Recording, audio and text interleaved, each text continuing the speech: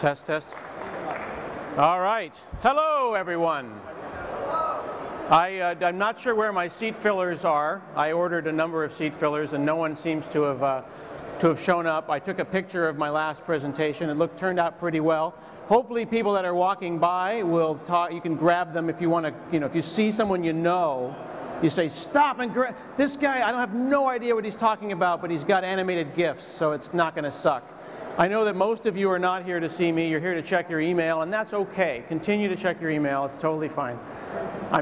Oh, you're scanning QR codes. That'll be the second QR code that gets scanned today, so we're feeling good about that.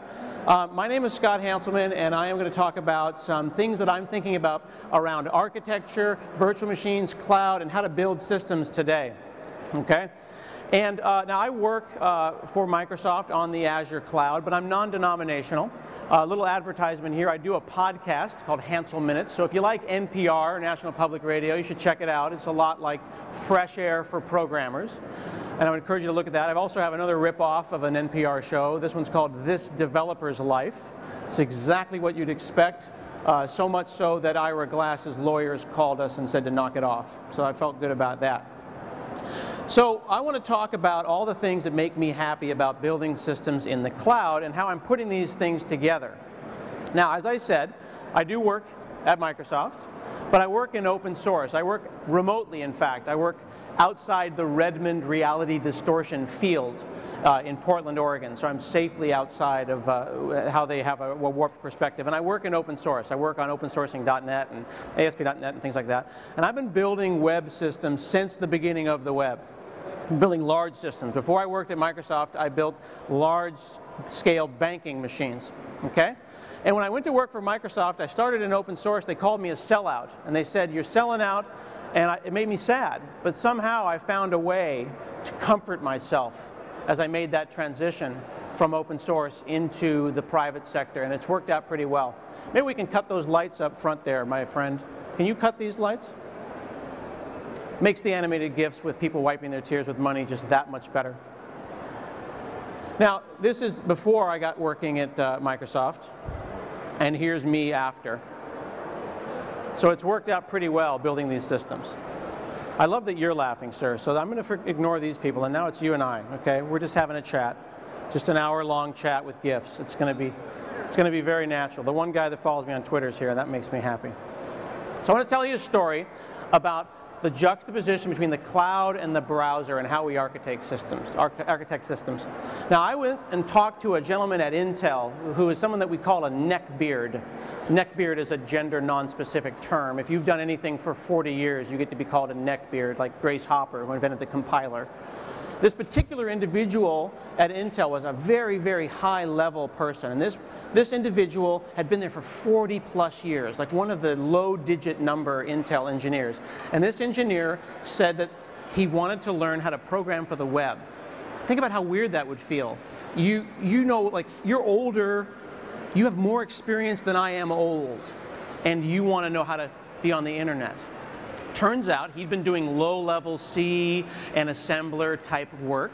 He'd been doing microcode and had completely missed the last 20 years of the internet. He completely missed the tribulations and all the one-pixel GIFs and all of the nested tables, all that crap. So how would you teach someone with a strong background in computer science about the cloud if they missed out in the last 20 years of crap? So I thought about that, and I decided I'm going to go and teach this gentleman how to do the internet. So this is what I told him.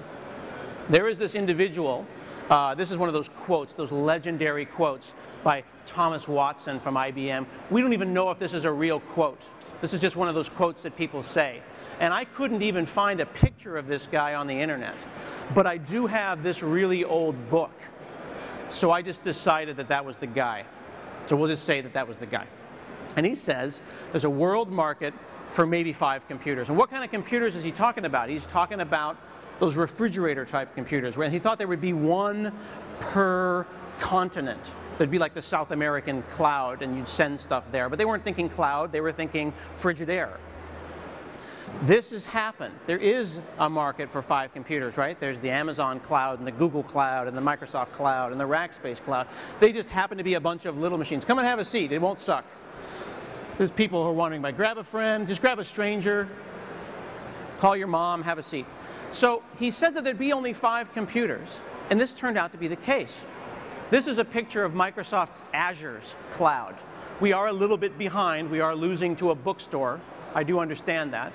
But we've got color, so that's working out pretty well. And we're going to get new advancements, and Azure will be awesome soon.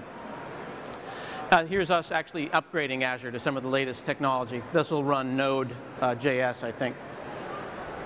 And the gentleman was like, well, what does that mean, the cloud? Everyone loves to say the cloud. Isn't that just hosting? Well, I said, let's think about it like this. You are a developer and you understand what are the characteristics of a system that sits on top of some hardware. And he's like, yeah, I worked here. I did all that hardware work, no problem. The characteristics of an operating system that we learn in college is memory management and graphics and networking. When you have these characteristics, you can call that an operating system, and that sits on top of hardware. Okay, cool. So that was where we started. All right, but virtual machines allow you to move from place to place, to pick that thing up, to lie about the underlying hardware, and then move that from place to place. So it's the portability of virtual machines that makes virtual machines exciting. And I asked him, well, how do you get virtual machines now at your company? And he says, well, first we have to fax IT permission, and then they wait 2 weeks to get a VM. And like, think about that. What a horrible thing to give the magic and the wonder of scalable VMs and put that behind faxing and an IT department. I mean, it was a nightmare, but he was legit saying it takes 2 weeks to requisition a VM as opposed to spinning one up like that.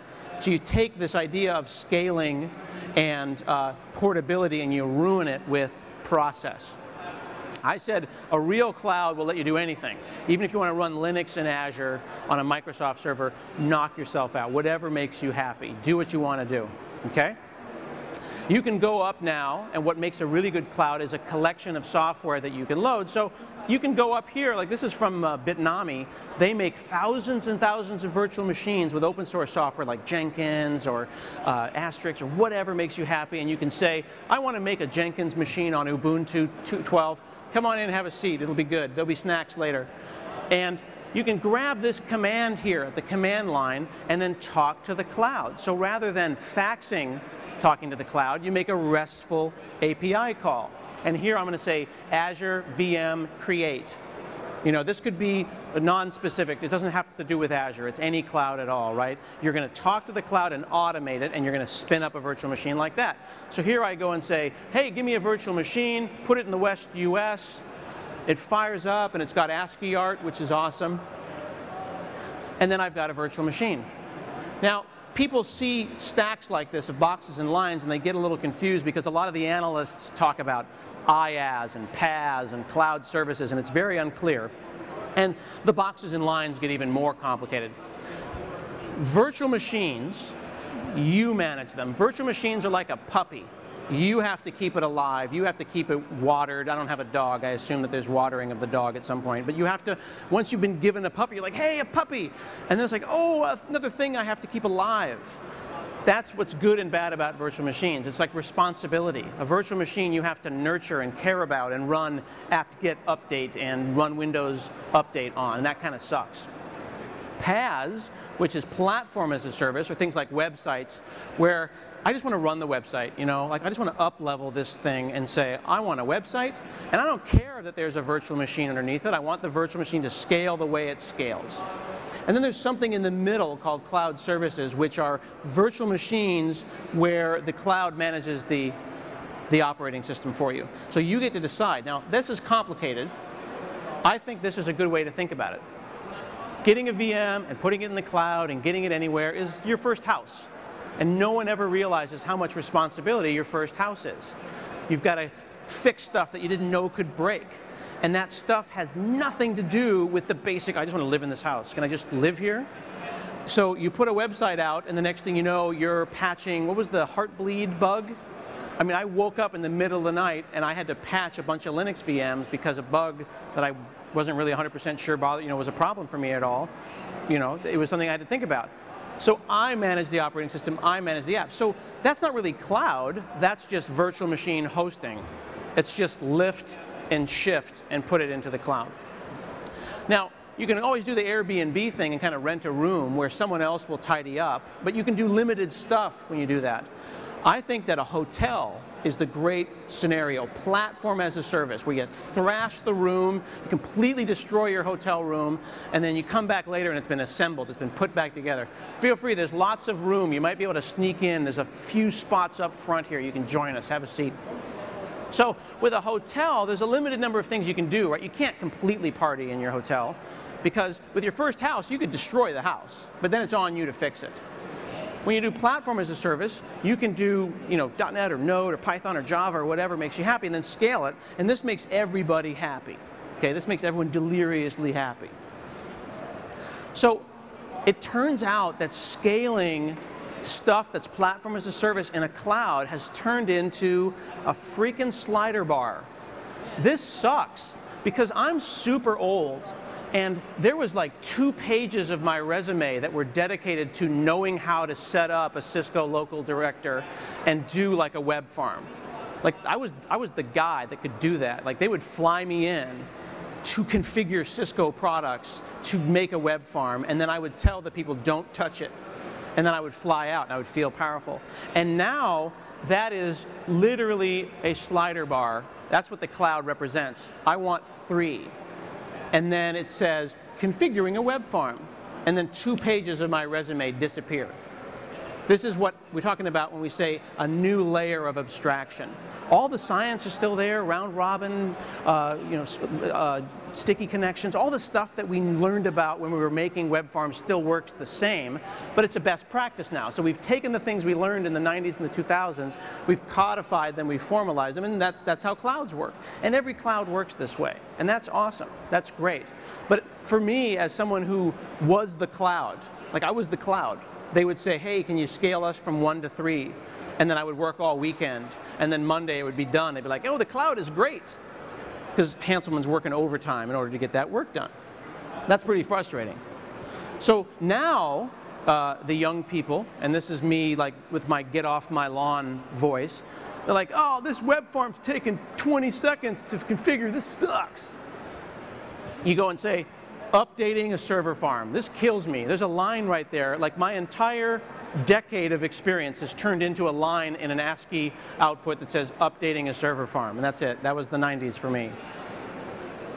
That's amazing.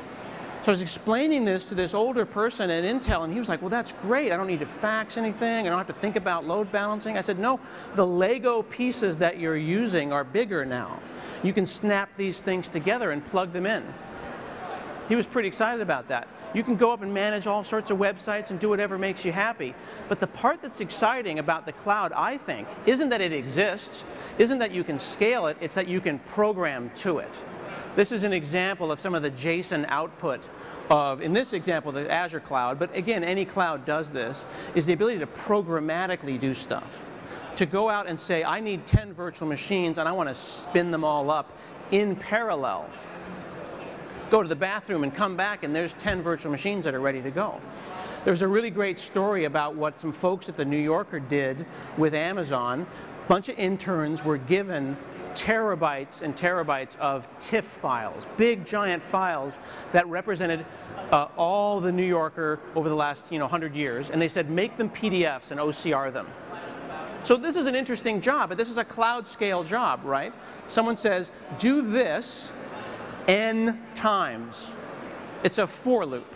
So they go and they write the, the shell script or the batch file or whatever they write in order to make this thing do that work. And then they say, now we need more cloud. And then they scale it up, right? So what they did is they got a credit card. These are interns.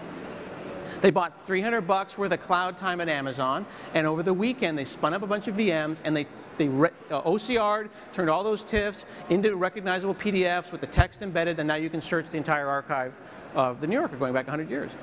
Turns out, when I dug into the story, it in fact only cost them $150. But they made a mistake on the first run, and they had to run it twice. How awesome is that? How would you have done that before? You would have gotten the hardware, right? You are the cloud. You got to go to PC Micro Center and pick up a PC, and you hook it up, and you do all of this stuff that we call, the technical term for this is yak shaving.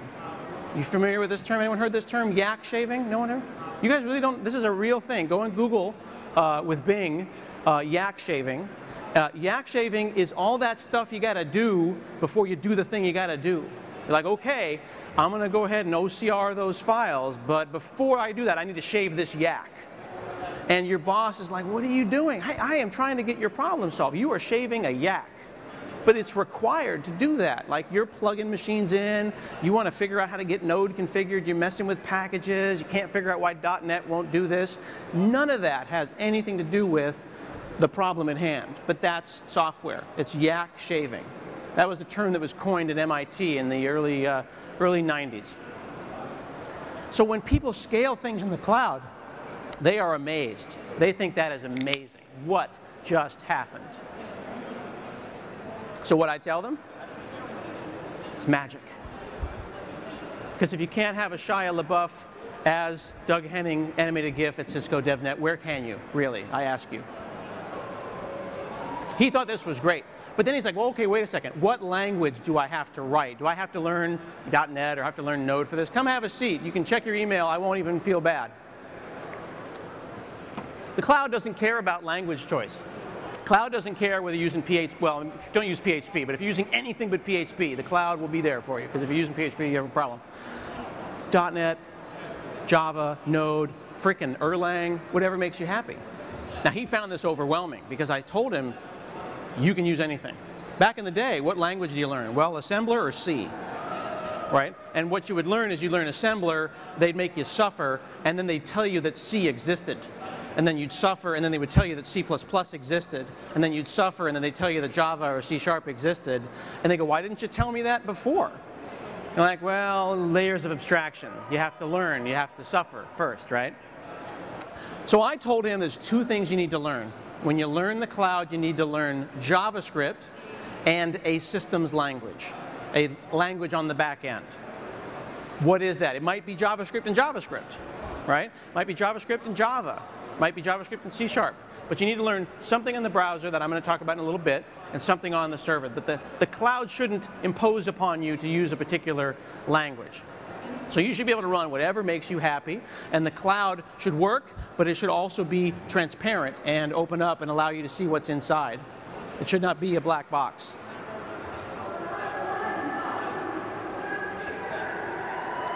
Now, cloud should be open source. A good cloud lets you look at the code. They don't want to hide too much from you.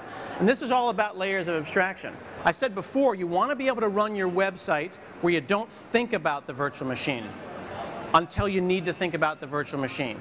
And this is where things get challenging, and where I think we as developers need to change our mindsets.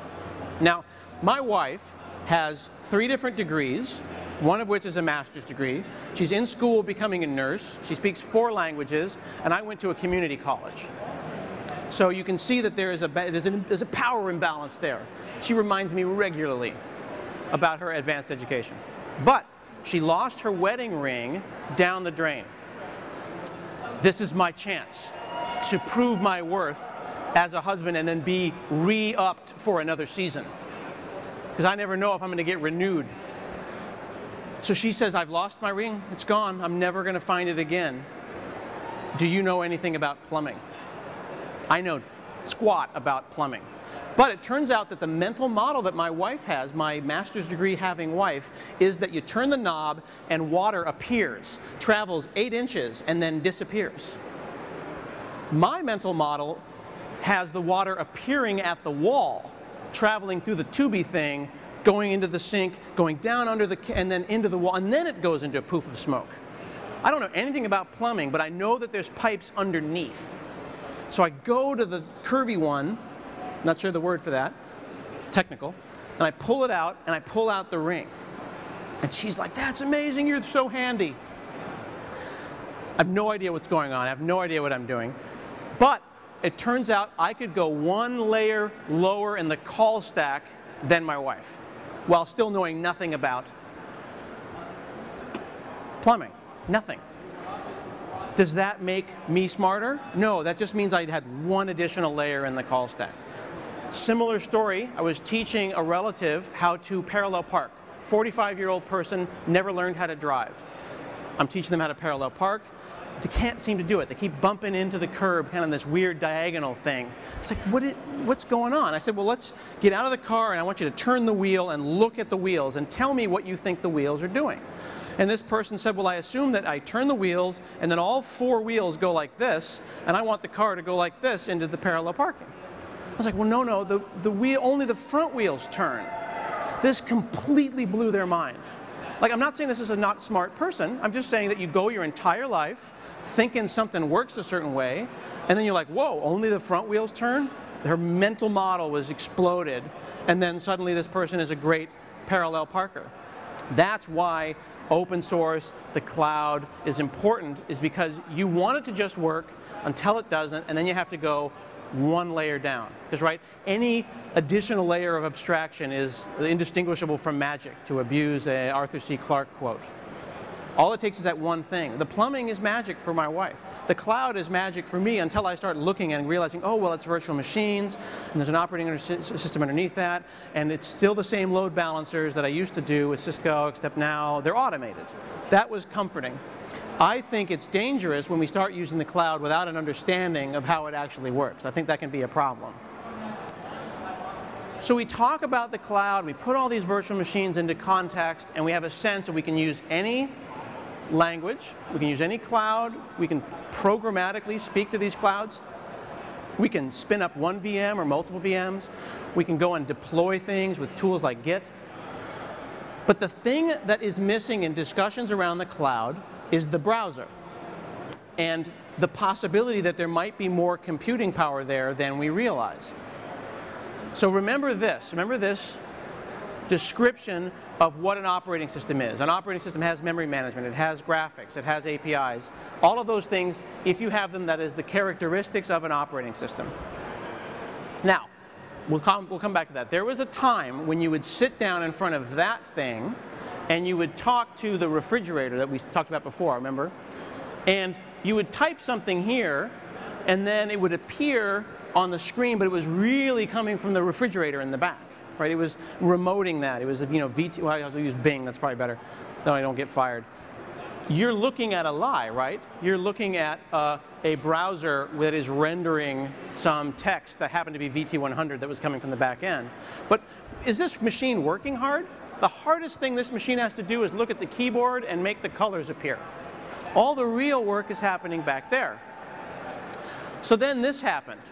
This is the first page of the internet. This is really cool. I like this page. This page still exists. You can literally go back to the original URL. They switched it away and then they put it back because they realized that it was stupid to put a page on the internet and then break the link. So this exists at its original page. This is the first page of the internet, and this is what Berners-Lee and the folks at CERN did on the first time. And they thought it would be like an infinite book, right? You hear about things like hypermedia. It was a way for scientists to share information. This wasn't an application platform. It was just a way to put text on the web. And then this happened. And how did we know that this happened? Because we were browsing around the internet one day, and then Java loaded. And we knew that it was loading because everything stopped and waited for Java to load. And then these guys were like, we can do it too, whee! And then they were like, but we've got YouTube. We're valuable. But what were all 3 of these things trying to accomplish? They were trying to do that. They were trying to be a virtual machine that can plug in on top of this book, this infinite book that Berners-Lee put together. They put a square in a browser and said, that's a computer too. And do all your stuff in there and not out here, and that'll be a good idea. It's not always a good idea. I went over to Toyota to have my Prius looked at, because I'm from Portland, and they give us a Prius when we're born. And I was going to get the oil checked. Come and have a seat, y'all. You're going to get my oil checked, and I'm one of those people who's always looking at the terminal, right? Like, you know how when you're getting your tickets changed at the airport, and you're like, what you doing there? Next thing you know, you're standing next to the person. You're like, yeah, I see. How do you do that? I'm that person at the Toyota dealership. I want to see how they're doing stuff. I want to see, are they using text mode? Is there a website? They're talking to an AS400. I want to know what's up. So I go there, and he says, we got a whole new system. We've got a brand new system here at Toyota. And he fires up Windows XP. And I'm like, oh, God. And I didn't have the heart to tell the guy. And then he fires up Firefox. And then he loads a jar file manually. And then Java says, are you sure you want to run Java? And he's like, yes. And then Java's like, are you really sure you want to run Java? And he's like, yes. And then it's like, you know, the government really doesn't think it's a good idea for you to run Java. And he's like, I agree. And he signs his name. And then the jar file loads. And the jar file is a terminal emulator that connects to the AS400 that he's been connecting to the whole time. And he looks me dead in the eye and he says, this system is so much better now that it's on the web.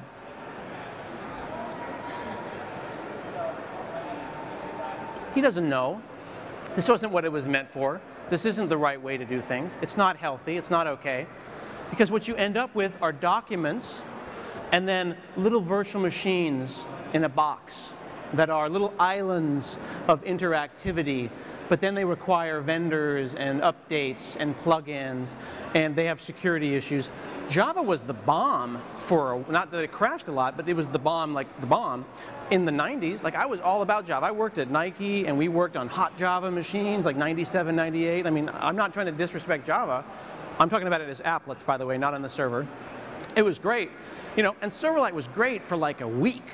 It was awesome. You know, and then Netflix, and then that's all it is. And Flash was awesome at the time. But again, these were necessary. Why? Because they moved the web itself forward. We lament the deaths of these technologies, but we forget that they existed for a great reason. They existed because they provided additional layers of abstraction. And actually, I'll tell you another story about layers of abstraction. Did anyone see Adrian Cockcroft from Netflix? He's an amazing guy. So this is a true story about layers of abstraction. Adrian was chief architect for the cloud at Netflix. And he and I were in Norway or Sweden or some Scandinavian place. I can't keep him straight. And he gives this talk. And he's this awesome guy. He's like English, and he looks like Anderson Cooper, and he's like 6 feet tall. So he gets like +1 charisma just for like showing up, right? And he gives his little presentation and he talks about how they were switching from spinning Rust to SSDs. They're changing their storage mechanism from platter to SSDs. And he talks about how it was a matter of looking at IOPS, right? Input output operations per second. In the cloud, they have these numbers that represent how fast your disks are. And it was a matter of, it'll cost me $1 for 500 IOPS or $3 for 3,000. So it's like, okay, 3 times more money, 6 times more perf. Awesome. Let's all Netflix go to SSDs. This is a totally awesome idea. So he presents that, and it's amazing, and he's English, and it's awesome. And at the end, this Norwegian kid comes up, and he says, well, you know, actually, I can't do Norwegian, but I can do nerd. So he's like, you know, actually, SSDs are really unreliable, and they fail a lot, you know, in trim, and just arguing with this guy who's got like a PhD in unsolvable numbers about why, hey, chief architect, you're an idiot. You upgraded your cloud wrong. SSDs are clearly not ready for prime time. And he goes on and on and on for like 10 minutes. And then Cockcroft is just sitting there like the perfect English gentleman. And at the end, he says, well, you know, that's not really my problem. I'm renting them from Amazon. The kid didn't even know he was cut. Like, it's not his problem, man. He's renting them. Let's say they do fail. Let's say 30% of the SSDs fail, and SSDs are a bad idea. Is he paying for SSDs? No, he's not paying for SSDs. He's paying for IOPS. He's paying for the cloud, and he's paying for that freaking slider bar. Think about the layer of abstraction that that puts him at. Huh, 6 times more perf, 3 times more money, I'm willing to pay, right? It's like buying a Tesla, right? Like you think you're being green, but you just bought a $100,000 car, so like, okay. But if you can do it, but you do it with your eyes wide open. And I totally want a Tesla, but that's a whole other conversation. So what was amazing about this is that the kid just kind of stood there like when a ninja movie, when you cut the guy and his head goes like this and then slides off his body and then falls and then the body doesn't know that he's supposed to. And people were like, you need to sit down. You're gone now. It was amazing. That's the layer of abstraction that you need to be thinking about when you're thinking about the cloud. But do you think that he knows all that? Do you think Cockcroft is understanding of the underlying technologies? Absolutely. He's made the educated decision. He's done the research, but then he consciously chose to abstract the cloud away and think about it. And that's what's amazing. So back over to the client side, you want a virtual machine in the browser. It's a good idea. Otherwise, we couldn't keep trying to do it. Why do we keep doing it? Do we do it so we can have physics demos that choke teacups? I remember there was a time on the web when the only thing Java would do was make what were those, like, you'd have a GIF or something, and then you'd have the mirror image of the GIF, and it was kind of going like this, and it was doing CSS type stuff. You know, it was making reflection animations and stuff like that. And we had this idea with all of these products, whether it be Flash or Silverlight or Java, that you would write these in write once, run anywhere. And all it did was write once and suck everywhere. And we would debug everywhere. And it was a huge problem. And all the while, this is happening. JavaScript is happening quietly. It's actually called LiveScript. It has nothing to do with Java. It's just really fun to say Java. People like saying Java. It was a hot thing, so we made a thing called JavaScript. Now it's called ECMAScript, and they're trying to make it hip and call it ES6. It's JavaScript. We know it's JavaScript. This comes out, and what are we thinking? We're thinking, oh, that must be like Java. Java people hate that. Don't do that. When I saw JavaScript for the first time, I thought it was for doing alert boxes, right? I think we all remember the very first time that we worked with JavaScript. Here's a slide, a flow chart about what it's like to work with JavaScript. The first time I saw JavaScript was when I was filling out a form, and I hit tab, and then it went red, and it said, no, you entered your social security number. And you're nodding. Because you know what happened? You're like, because this is what techies do when we see something that's unusual. We hit tab, and we go, I don't think it posted back to the server. And then we try it again, and we hit tab, and we go, holy crap. There's a way to validate input on the client side without going back to the server. And then we pull the laptop up and go running around with the laptop. You show your boss, I just figured out a way to validate, and the boss is like, I don't care. It's not interesting. And then we would be like, no, but look, and we type alert, pwned, like in the text field, and you post it back. Like, look, it's cross-site scripting. No idea what that means. But what it did, though, is it had a little bit of client-side logic on the client. It was logic. It was business logic on the client. That was huge. It was meaningful. So then people started doing crazy stuff with JavaScript to prove that it was possible.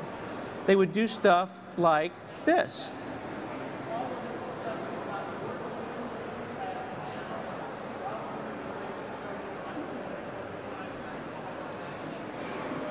This is like a JavaScript C Commodore 64 emulator.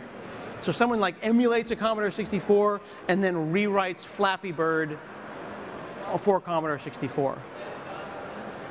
This person here, check this out. This is a real thing. I'm inside of Chrome right now. This is a complete implementation of a 486 running Linux written entirely in JavaScript. And how do you know, right? How do you know that this is real? You know, you right-click on it, right? You right-click on it so that you see, does it say About Flash? Because anytime you see anything cool on the web, you right-click on it, and if it says Flash, you're like, cheater, you suck. With this, you go, you select it, and you go, oh my goodness, this is real. So I come out here to the command line, and I can go and run C compiler. So now I am running an open source C compiler in a JavaScript virtual machine in a browser on a Windows machine. I did this once at OzCon, and a free software person in the front row was like, TCC, you should use GCC. So then I said, I'm compiling a C program in JavaScript on Chrome on Windows. Like, that's amazing, and you don't like my choice of compiler. So I'm trying to think, like, what can I do to make this person realize that that was a mean thing to say? So what I did was I go and I open up an iPhone emulator. And then I open up Safari and then run a Linux emulator inside of an iPhone on a Windows machine, and then compile a C program. Why? Because you freaking can. What's happening is that these layers of abstraction are starting to get to the point, this inflection point, where I can start plugging them together in really powerful and interesting ways. So why are people doing this in JavaScript when at the same time that we are learning how to do client-side validation? They're doing it because they want to explore the space. They want to see how far they can go. Can you really emulate a full computer in JavaScript? Let's find out.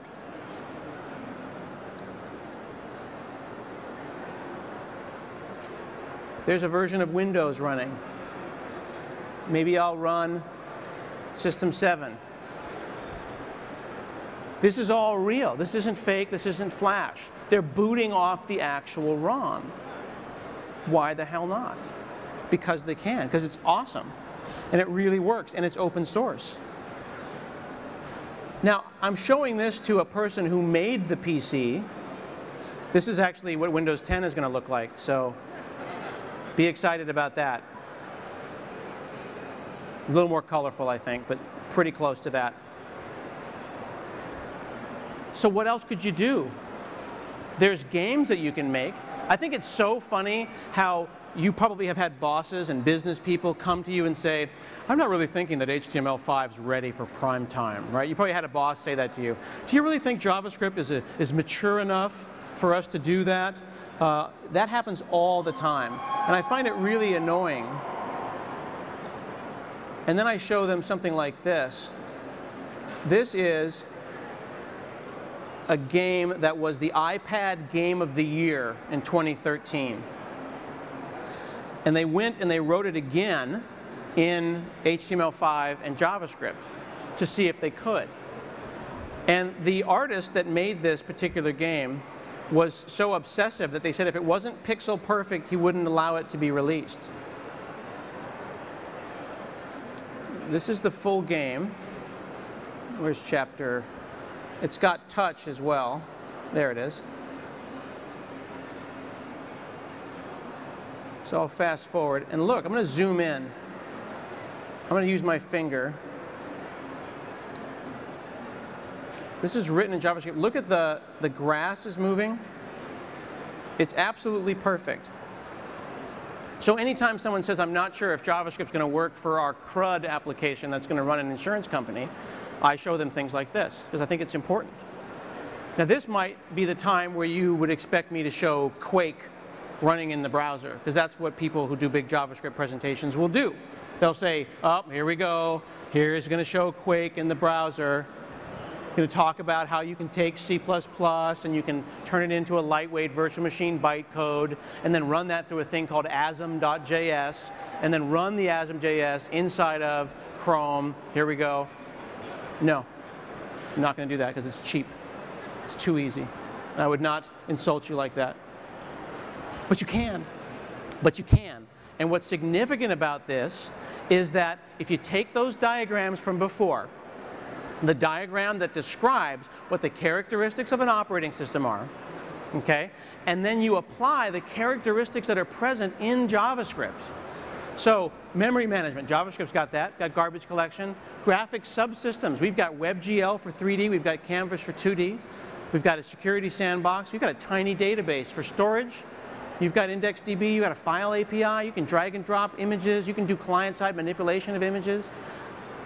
All of this smells like a virtual machine. The same kind of virtual machine, the same kind of technologies that run on the server side. Now, Jeff Atwood, famous blogger guy, has this law called Atwood's Law, and he says that any application that can be written in JavaScript will eventually be written in JavaScript, right? This is totally true. This has been proven out. You just saw me show you an emulator of System 7 written in JavaScript. Actually, small side note, funny thing about that is that it's actually also true of Excel. You can write anything in Excel. This is an Excel spreadsheet which is a complete and perfect, pixel-perfect emulation of Pac-Man, where each pixel is a cell in Excel. because it's possible, right? I think it'd be cool to see if I could run a complete Windows virtual machine in Excel. The thing about this particular example is that it's actually so powerful that it cannot be stopped. It is impervious. I'm going to have to kill it forcibly. And a funny story about that, actually. Last year for Halloween, I went as Microsoft Outlook. I just took a shower curtain and an opaque shower curtain, and I had a thing at the top that said not responding. And I would just walk around and refuse to speak to any of the guests. Who's that? He's Outlook. I totally get it. So given Atwood's law and applying that to mobile browsers, turns out that your phone, the pocket supercomputer you have in your pocket, that is a virtual machine right there. It's got two operating systems, doesn't it?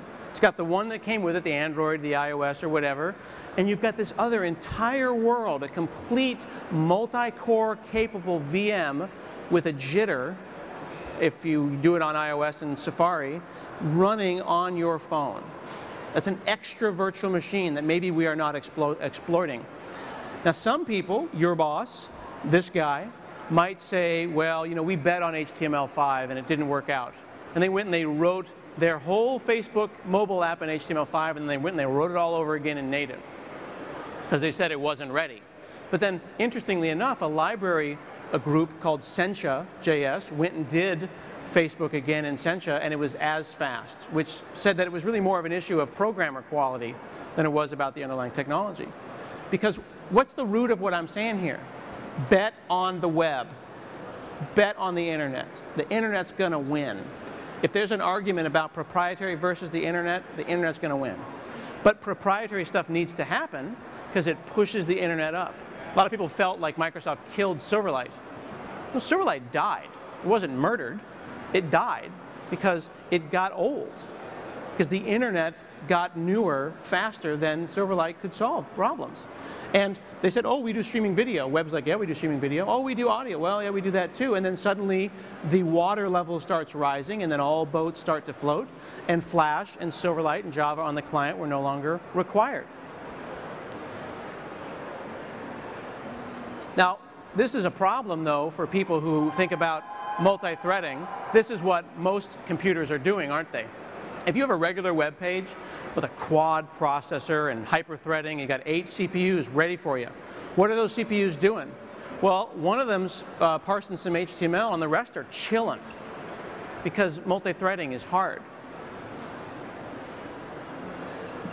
The internet is going to happen, and HTML5 is going to happen, though, and it's going to give us a virtual machine on the client side. There's another great quote while we're doing quotes called "The avalanche has already begun. It's too late for the pebbles to vote." Does anybody know what famous philosopher said this? Nobody? This is the tech conference. You should know this. It's Kosh from Babylon 5. How are you all not going to know an obscure Babylon 5 reference? I'm disappointed, frankly, in all of you. There's room up front, too, if you all want to hang out. It's almost done. It won't suck. Now, people say HTML5, but they really mean HTML5 and CSS3 and JavaScript, and they mean all those things. They mean, when you say HTML5, you're talking about that entire virtual machine. You're talking about the entire family of awesome stuff that's happening on the web at the same time. And there's a lot going on. You have to learn a lot. That's a chart that shows just the things you need to learn now if you want to be a web developer. Tooling, databases, backends, front ends. And I showed this to this gentleman, but I encouraged him, this gentleman that I'm trying to teach the web, JavaScript. Learn JavaScript. Understand JavaScript. Understand JavaScript. He's like, but wait a second, don't I just do HTML? Like, there's tables, right? I learned about tables.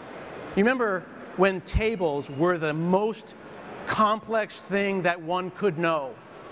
There was a time when you could walk into a job interview and they'd say, web developer, yeah, do you know how to do tables? And you'd be like, yes. Yes, I do. Like, okay, but do you know how to do row span?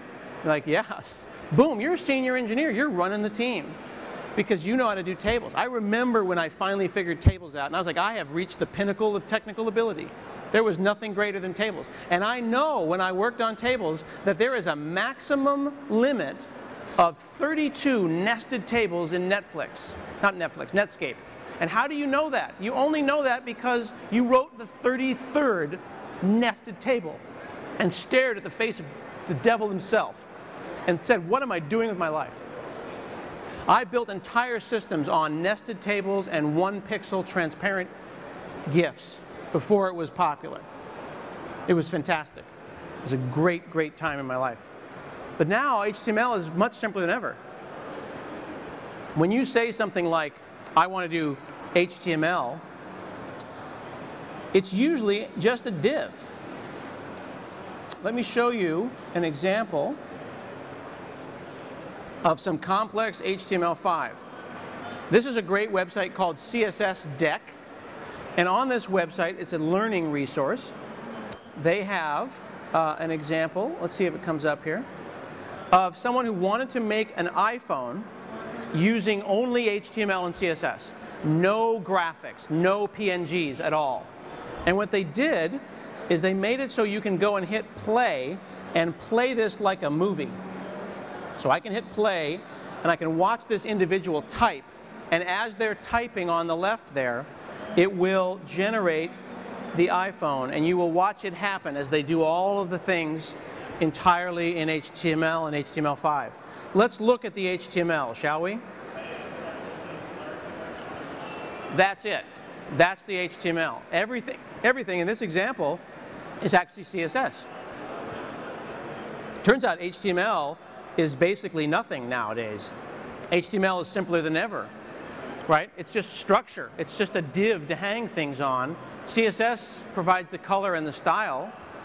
And CSS, we all know, is a rich and powerful language that allows us to express ourselves clearly and unambiguously. We always get what we want. It's an incredibly deep language that requires a little bit of thought.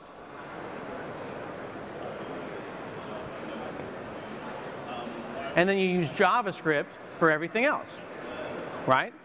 And JavaScript is great because now you only have to learn the good parts.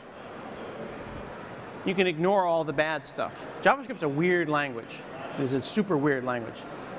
I'll give you an example of why it's a weird language. This is a great book from John Resig. John Resig invented jQuery. He's the inventor of jQuery. So he wrote this book called Secrets of the JavaScript Ninja. And on the front cover is a samurai. Because JavaScript is loosely typed, is the only answer I could possibly come up with for that. That's a ninja. That's a samurai. That's called duck typing. Thank you. I know that was really bad. You got it, though, and I feel right here, this is good. One person got that joke, and that makes me happy. Talking about weird quotes, someone said JavaScript is the assembly language of the web. Who would have said such a bizarre declarative statement? I did. I did. And now I've made it a quote, and now it's a thing. So I went and said that. Of course, it's an obvious thing to say, though, right? Like after the fact, you're like, yeah, of course, I've heard that before. People have said that. I said this on my blog, and it got on Reddit, and it became a whole thing. And people were like, you're an idiot. JavaScript is in no way the assembly language of the web. So I went and I emailed the people who wrote JavaScript and asked them to back me up. I said, do you think it's the assembly language of the web? So I went and I emailed a guy named Brendan Eich. Brendan Eich is the inventor of JavaScript. He wrote JavaScript. That is actually Brendan Fraser. That is Brendan Eich. But I think that Brendan Fraser is a much better looking man, so we'll just look at Brendan Fraser. Brendan Fraser wrote JavaScript, and he says, well, I said it was the x86 of the web, but I can't claim that it's original. Because it is, right? It is an instruction set for the internet itself that is a bytecode technique for everyone. And ASM.js makes it possible. Now, people keep trying to write stuff that writes JavaScript. CoffeeScript on the left is what a Ruby person wishes JavaScript looked like. This is not a good thing or a bad thing. It's just a statement of fact. if you like Ruby, you will feel very comfortable in CoffeeScript. TypeScript is what a C# or a Java developer wishes JavaScript was like. But the thing that's interesting about these two slides is that each of those chunks of code each generate the same idiomatic JavaScript. They compile or transpile to JavaScript, which is then the runtime language that everything runs on, right? You want to be afraid, go to Gmail and do a view source and look at what their JavaScript looks like. Because they're writing their stuff in something else and compiling it into JavaScript. Asm.js is an assembly language version of JavaScript. It's a way of saying, here are the bytecodes that we want to use, and you can compile C++ all the way down to assembly language. Now, the problem happens, though, is, again, layers of abstraction. We talked about this before. If you let these layers hide complexity, then you are at the mercy of whatever language you use. If you decide to use CoffeeScript, or you decide to use TypeScript, then you're stuck if you don't understand what's going on. People will come in a lot and they'll say, well, I know JavaScript. And I'll say, well, show me how to do a selector. And then they'll start writing jQuery. I'm like, well, whoa, that's cool, but I want to see JavaScript. I don't want to see jQuery. And they're like, well, you know, jQuery is great. I know how to do jQuery. They think that they're slick and they can do all this cool stuff with jQuery, but they're not. I'm going to do that one again.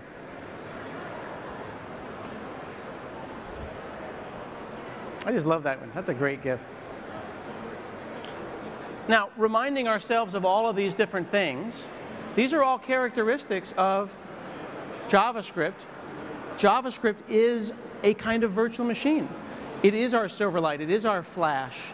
It is our Java in the browser. It's a virtual machine that lives in the browser, that is always updated, that we can count on.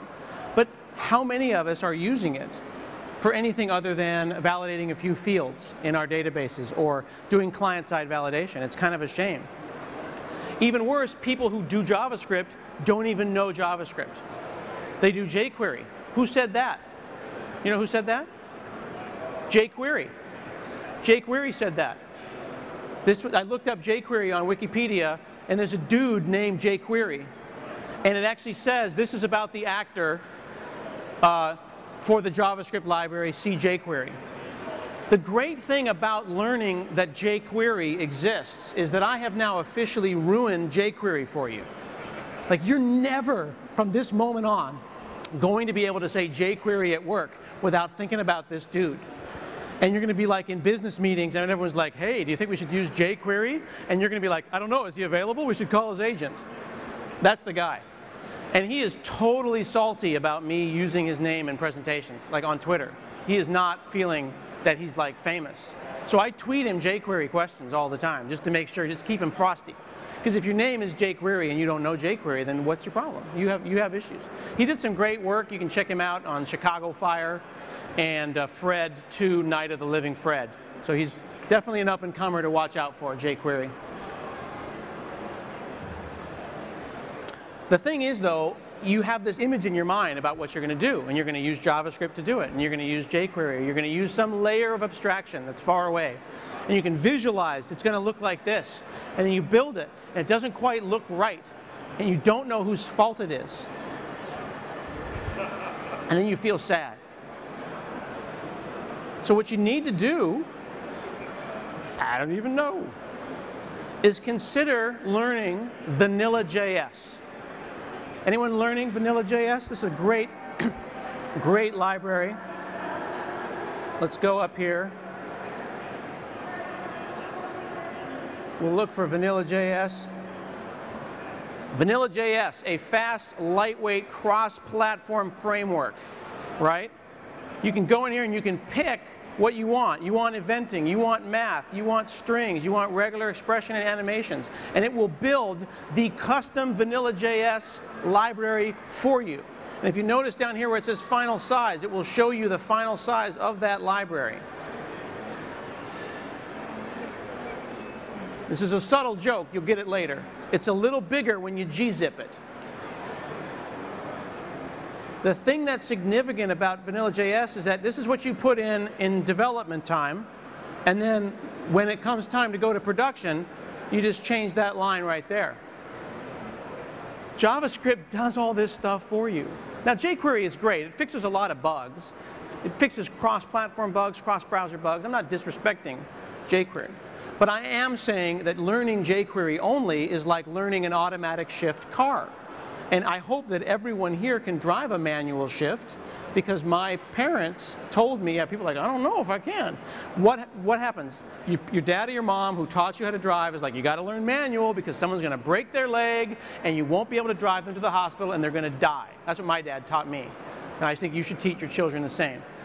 Learning how to drive manual stick is an important life skill, just as doing jQuery. It's fine, you can learn jQuery, it's an automatic stick though. And one day, as I said before in that first story, you're going to drop your wedding ring down the drain and you're not going to have any idea how to get it back or what to do about that, because you've decided to live at a layer of abstraction that's a little too high. C# is great, Java's great, hides the sins of C++, which hides the sins of C, which hides the sins of assembler, which hides the sins of microcode and machine code that the guy at Intel I was talking to learned about. I'm not saying know the full stack. Nobody knows the full stack. I'm saying be aware of it so that when the abstraction leaks, you can deal with it.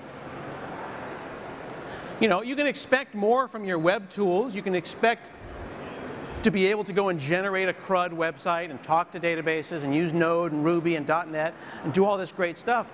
And it should mostly work together. It'll mostly work together until it totally doesn't work together. And then you have to go and figure that out. You've got to dig around it. And if you can do that, you're going to feel really awesome. You're going to have a better understanding about how these systems work. You're going to be able to debug them. And you're going to be the person that your coworkers go to when they need help with the browser or the cloud. So in conclusion, what I told this gentleman to think about, and I'll show you one more demo, is the cloud gives you that scale, that concept that we talked about at the beginning of elasticity, and the browser is way more powerful, way more powerful than you realize. Even a crappy machine has accelerated graphics. Even a crappy machine has an integrated virtual machine that you can utilize. This is an example of a 250,000,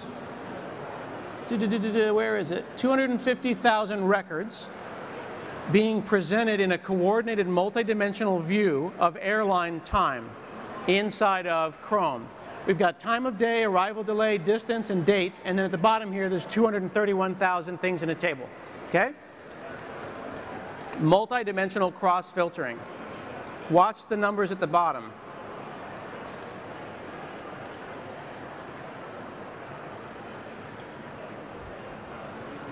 How many of you would have thought, yeah, I'm totally going to do that in JavaScript on the client side? No, you're going to think about building some business BI system in the back end, and you're going to figure that those machines on the back end are going to do all the work. Forgetting that there's probably 2 or 4 processors not working at all on the client machine. I'm not saying take all the work on the cloud and do it on the client.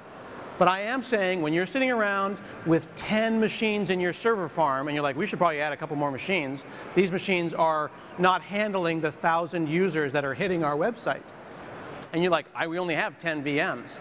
Well, you've got 1,010 VMs, and you're sending sorting requests for small lists over to the server because everyone knows the Intel Pentium PCs cannot sort lists or filter information at all. You clearly have to ship that across the internet and all the view state associated with it to then sort that. That's ridiculous.